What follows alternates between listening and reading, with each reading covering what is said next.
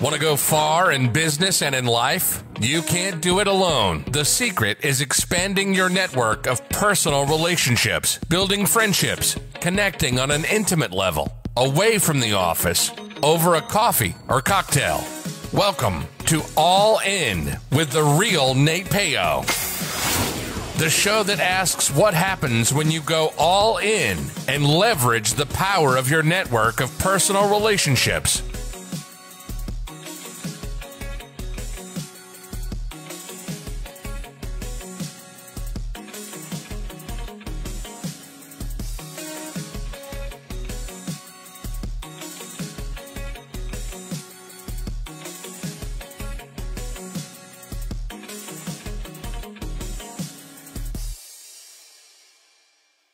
From author Donnie Bovine comes the book, How to Be a Success Champion, available on Amazon. After years of living other people's dreams, author Donnie Bovine decided to jump out on his own and start a business, thinking it would be easy. Instead, he had a rude awakening and quickly understood that he had spent 20 years being an employee and had no idea how to be a business owner. His business was tanking, and he was on the brink of losing everything when he decided to fight for business freedom. In this must-read and life-changing book, author Donnie Bovine shares with readers his story intermingled with lessons learned from his mistakes and his failures. In How to Be a Success Champion, you will find advice the author received from mentors and how he went from zero to a six-figure business. The author walks you through the steps of how to get out of your own way, how to play the game of business and win, find your strengths, how to network effectively, how to build a personal brand, how to create champions for your business, how to get great at sales, how to take complete ownership of you and your business. How to Be a Success Champion from author Donnie Bovine, available on Amazon in both Kindle and paperback editions. Order your copy right now. It makes a great book for corporate events too. How to Be a Success Champion from author Donnie Bovine, available on Amazon. Hello, and welcome to the All In podcast with Nate Payo. Of course, I am your host, Nate Payo. Today is a very special guest, Jackie Hermes. Jackie has been the CEO of Accelity, a Milwaukee-based agency that helps software-as-a-service startups get revenue and grow faster. And she's also a co-founder of Women's Entrepreneurship Week. She's very active on LinkedIn and has over 50,000 followers. She publishes content daily about the life and challenges of growing her company. She's also an advisor to early-stage startups as a mentor at The Commons, a co-organizer of Startup Milwaukee Emerge, and a member of the Golden Angels Advisors. In addition to her professional involvement, Jackie is an adoptive foster mama and a future pilot. Welcome to the show, Jackie. Thank you for having me. I appreciate it. This has really like come full circle for me. Yeah, it is. That's crazy.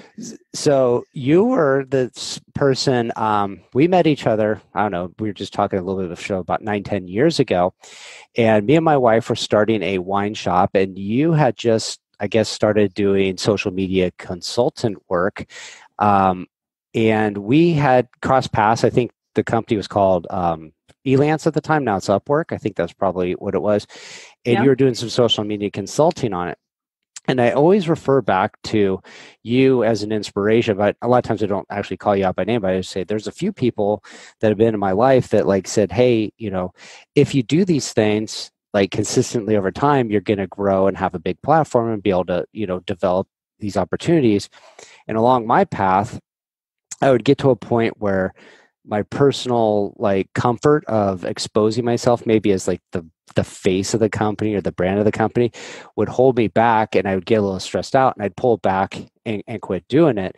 But every time I would do that, I say, hey, you know what, I'm gonna stick to what I know. I'm gonna focus on my job. I'm not gonna get all these ideas about doing crazy entrepreneurship or other stuff. But I'd always have this itch of it kept calling back and coming back and coming back. And I think recently, probably within the last year, I said, hey, you've let a lot of self-doubt hold you back from doing it. And you feel like I also feel like I had a calling to do something bigger, more impactful, more fulfilling with my life. And I said, you know what? It's because you were trying to shoehorn solutions into the problem that weren't maybe right, but you should have just stuck with it. And if you had stuck with some of the stuff you were doing, you could go places. Look at all these other people like Jackie, who has been very successful by sticking to the guns and plans. So I'm super excited to talk to you because you've been like an inspiration along this path, and it's been cool to like watch you go from basically day one almost to where you're at now, which is just this huge social media presence, this amazing marketing agency. So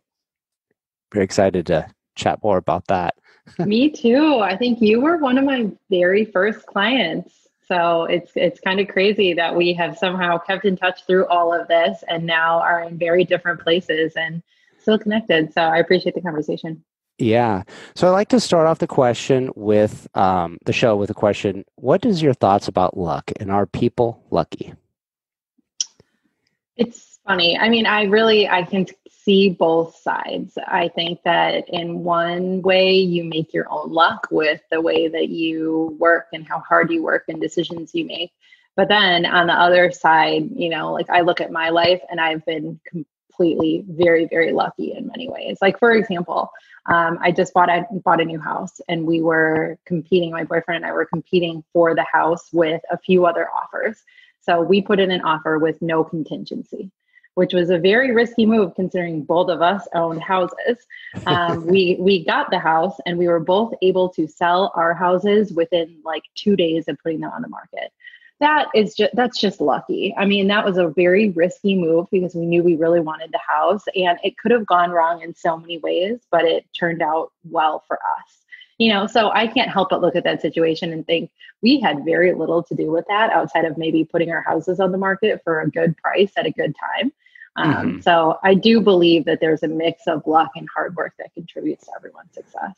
There sure is. There's a lot of stuff that just kind of like everything aligns and it's like a perfect storm and it just works out really good. But there's a lot of it that is creating your own luck and being, observant to the opportunities. Like, you're looking for that house. And if you weren't out there looking, you wouldn't have seen it. You wouldn't have snatched it up, and you wouldn't have had maybe the insight to say, hey, we really want this house. What can we do to make our offer a bit more attractive? And you take in some calculated risks. So there's a lot of truth to both of those impacts on it. So awesome. So let's talk a little bit about day one and the journey to you're at right now. So maybe talk a little bit about what is Accelity so people get an idea of the size of your business, but talk about like maybe your journey of going from a freelancer to running a successful company. Because I think a lot of people are scared to step out of their comfort zone, take that first step into entrepreneurship, and they don't really see like how they can grow from something that could be turned to, considered a side hustle to a full-time job to actually running a very, very successful business. Yeah, I mean, so Accelity is a marketing agency that works mainly with B2B software companies and some B2B service companies. It really depends on how the company is constructed and how much we think we can help them during the sales process. And we have a team of 15 now. And it's interesting because when you get started in a role like this and I really built a company based on my own skills.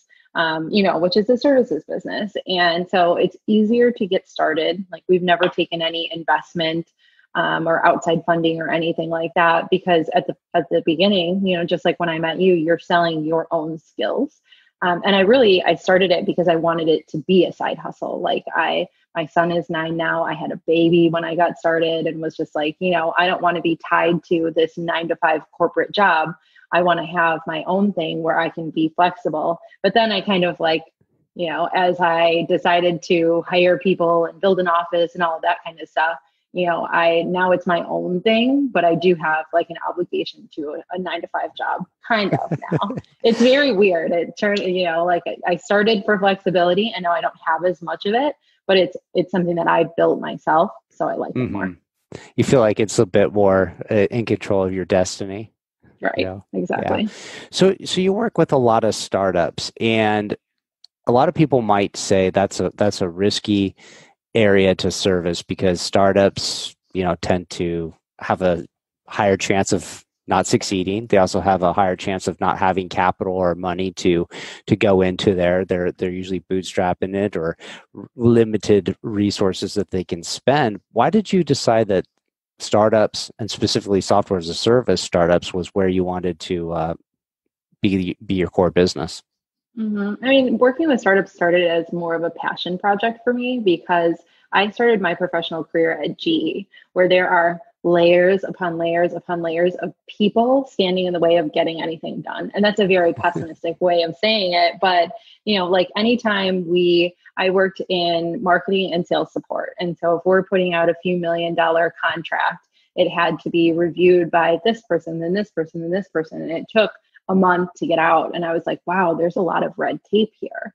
And then when I started freelancing and I just kind of fell into working with smaller companies, I was like, oh, wow, I get to work directly with the people that are making the choices and we get to move fast. And that's something that I really like doing. I like the challenge of like the really fast pace and getting to see the impact of your actions pretty quickly.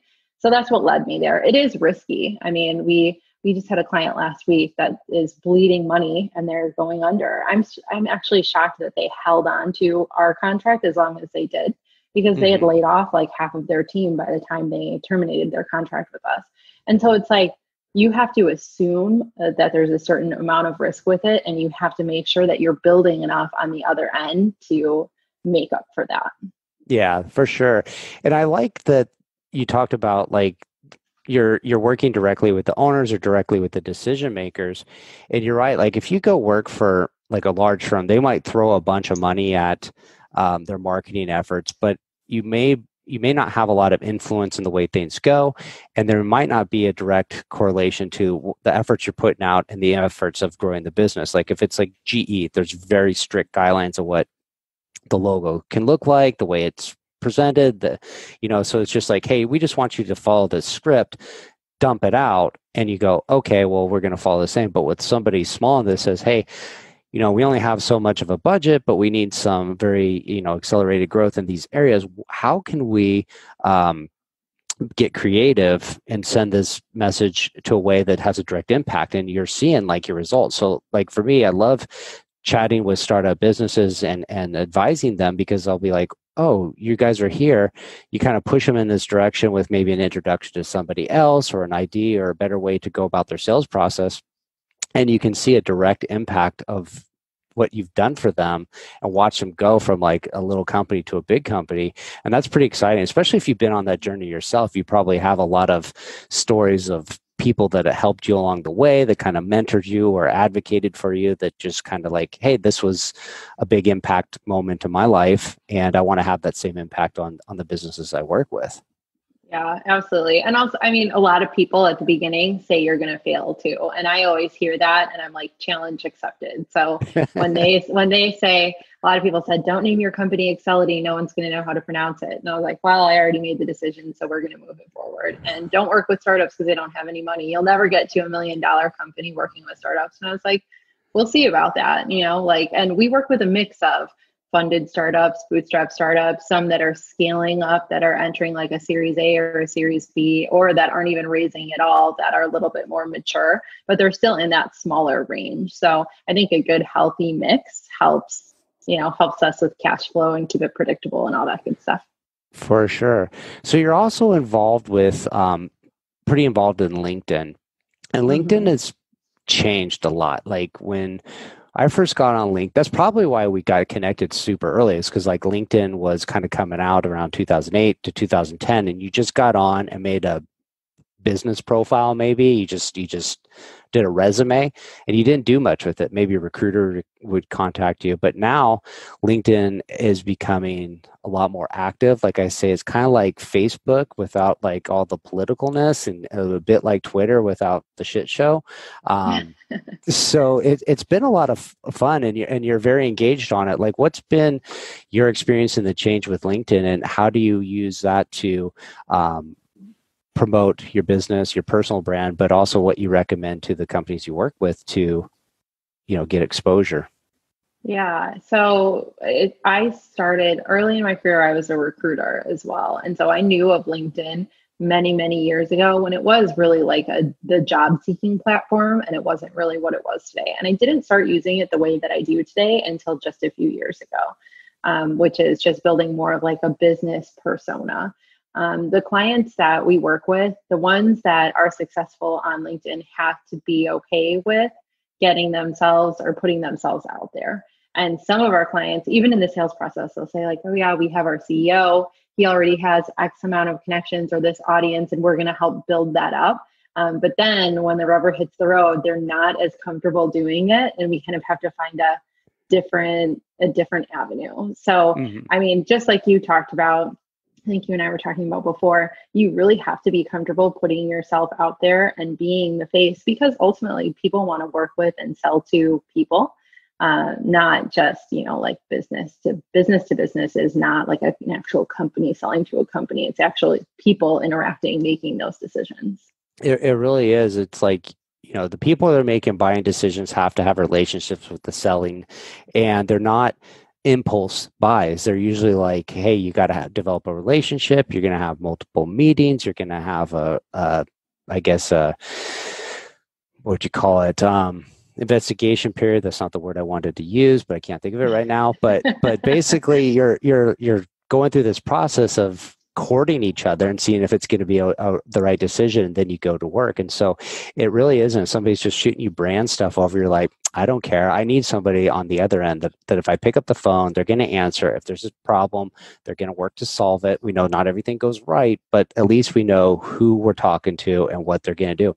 And a lot of times those relationships transfer. Like if a really great salesperson leaves one company and goes to another, they usually take the book of business with them, because you're buying from that person, not necessarily that business. And if they're going to a competitor, usually that competitor, in my experiences being on the buyer side, is usually considered equal. Like maybe like there's a differentiation of minor, traits or features in the product. But for the most part, anybody that we're going to use, like if we're building apartments, we're using one brand of appliances to another. We're not going to use just junk. They're going to be at an equivalent scale. But if my salesperson goes to the competitor, I'm going to say, hey, I know that he's going to handle my account really well. I'd rather stick with what I know than really with what the product is, because it's, in all the sense of purposes, just a commodity. So were you always comfortable being in the camera and being the face of your company?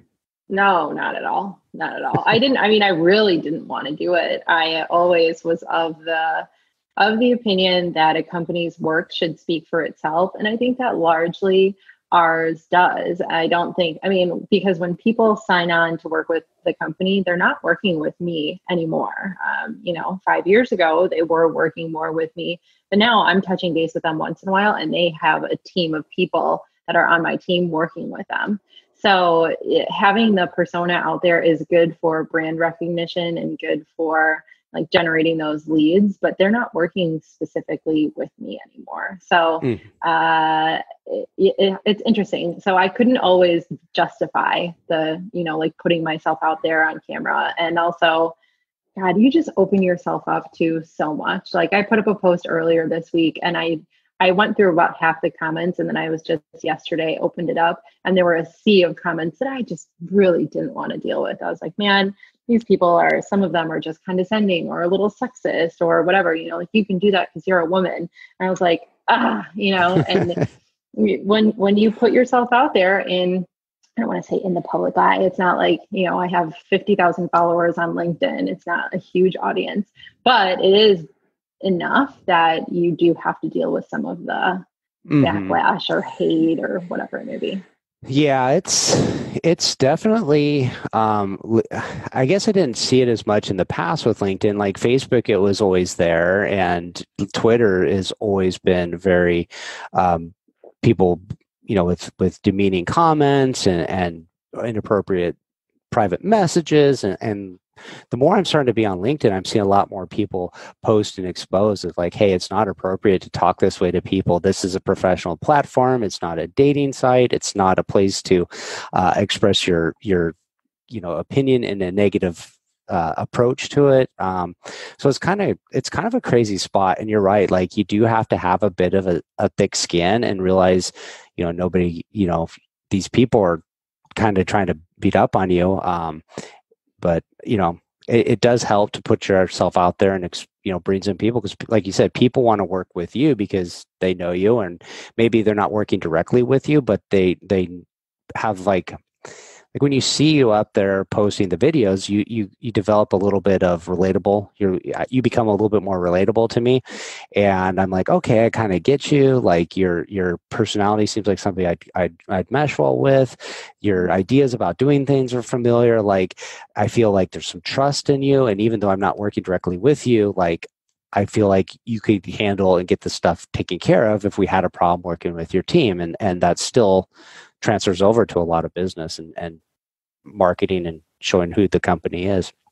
Do Yeah, you absolutely. encourage your staff to also have a public persona and do what you're doing? And how do they kind of take it when you ask them to do that? And what is the example you've set for them? Good question.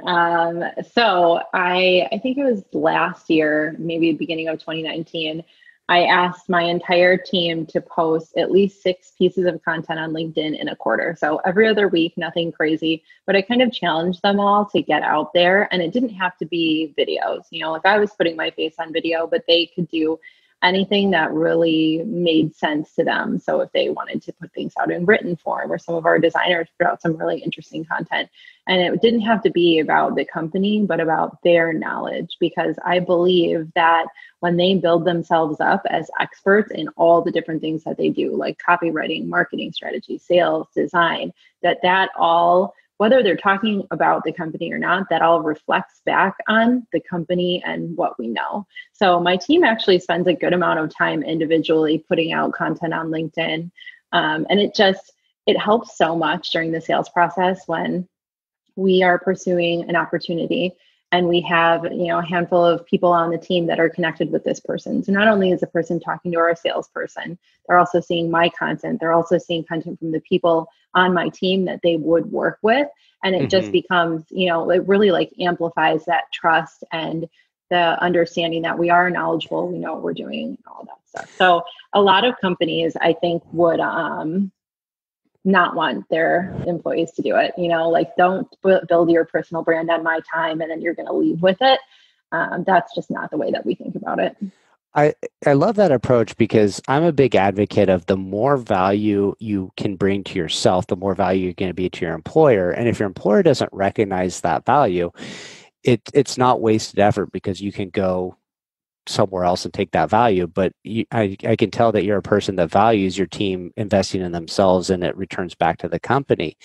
So I had two questions. One was, how do you manage that what the content your staff is putting out is still on brand, on point for you? Do you like get into the weeds and micromanage, like, hey, you shouldn't have posted that because it's not appropriate for what the image we want to do? Or do you just kind of let them figure it out on their own?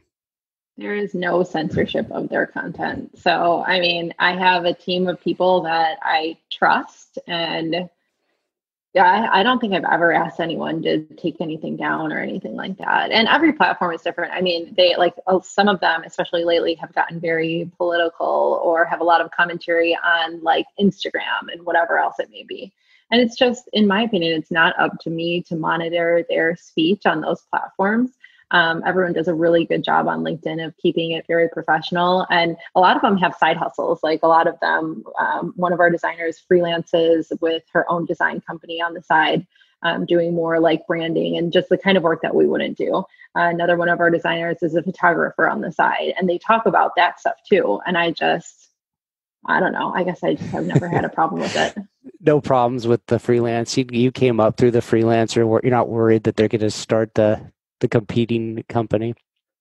I'm not. I mean, gosh, if they want to, they have anyone on the team has every opportunity to do so, and I can't stop them even if I wanted to. So, yeah, I like that approach. I think that gives people that a sense of belonging, that they can pursue their own projects, that they don't feel like they're being held back. They can't, and sometimes people outgrow their current role, and you say, hey, this is as far as I can go, and I need to explore what my passions are and leave. And I think that sets people up to not like sneak around or steal clients, but just it's an open communication of what you're up to. The other thing I wanted to talk about was when your staff presents themselves out there on like LinkedIn and they show themselves as the face of the company too, I think it adds a bunch of value to the client, because when you say, hey, you're going to work with my graphic designer, you're going to see like, oh, this person, I've seen the way they act, the work that they do.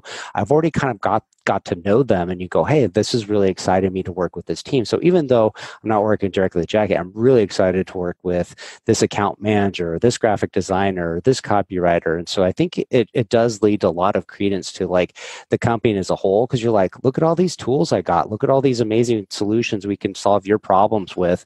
And it's really put out there, and it gives the face of the company a lot more personality.